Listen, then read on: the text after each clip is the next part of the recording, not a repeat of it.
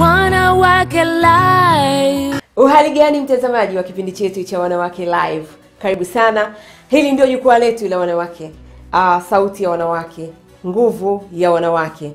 Ninakualika hapa ambapo tuna ajenda zetu kubwa 4. Ziko nyingi, lakini hapa tunabinuka na ajenda kuu 4. Kwanza, mwanamke kusimama, kujitegemea, kujimudu kiuchumi.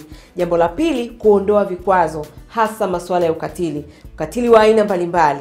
Jambo la tatu, mtoto wa kike, msichana, aweze kufikia malengo yake hasa ya kielimu.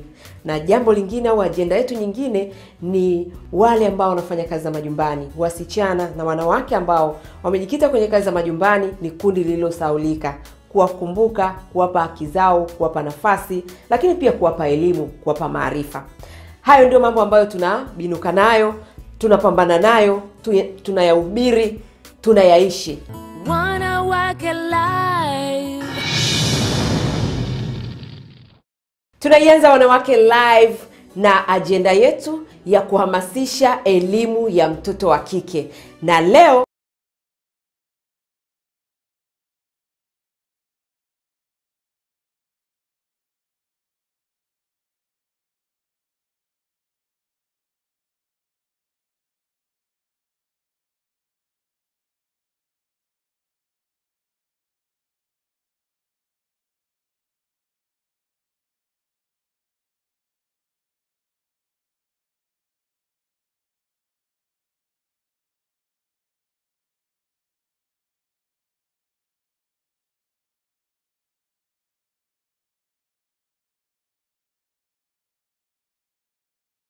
Spika Mheshimiwa Dr. Tulia Ackson, nisisitize jambo moja kuhusu ukimya tulionao katika jamii kuhusu mambo haya, na huu ndio unaotusumbua, na hata changamoto nyingine za mimba za utotoni zinaambatana na hili jambo.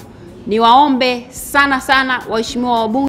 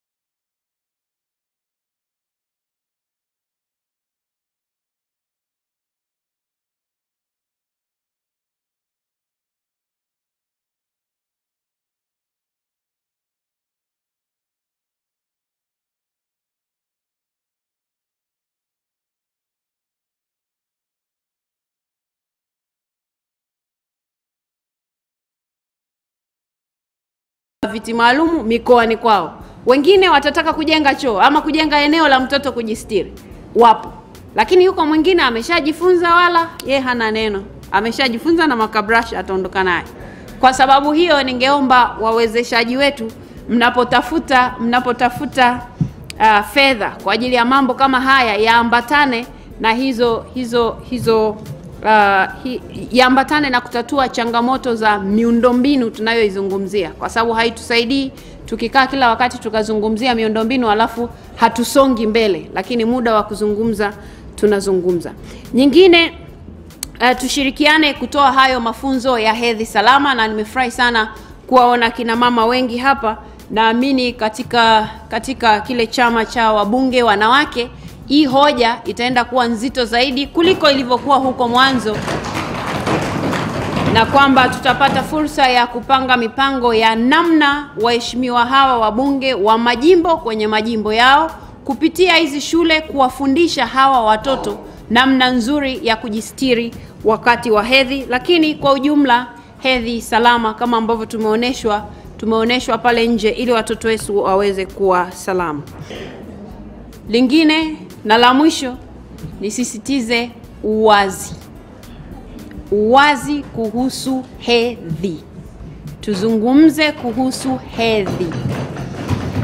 Na uzuri wake, mimi ninayezungumza hapa nilikuwa binti at some point, sasa hivi nimekuwa mtu mzima, lakini wanaume mliofika hapa naamini mtazungumza kuhusu hedhi salama.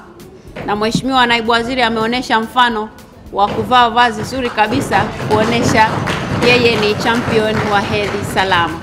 Ninawashukuru sana kwa kunisikiliza, niwatakie kila laheri. Naamini tutakapoonana mwakani siku kama hii tukizungumza kuhusu haya, tutakuwa tukiyazungumza takwimu zikiwa tofauti, kwa sababu waheshimiwa bunge ambao ndio wawakilishi wa wananchi mko kwa wingi hapa, na hawa watafiti wetu atakapofika majimboni watakuta mambo yamebadilika. Asanteni sana.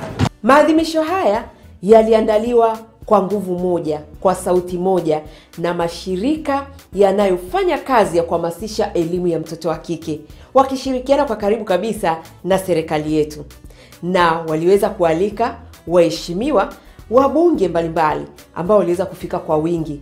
Lengo ni kuweza kuwa na sauti moja. Heri ya siku ya hedhi duniani. No!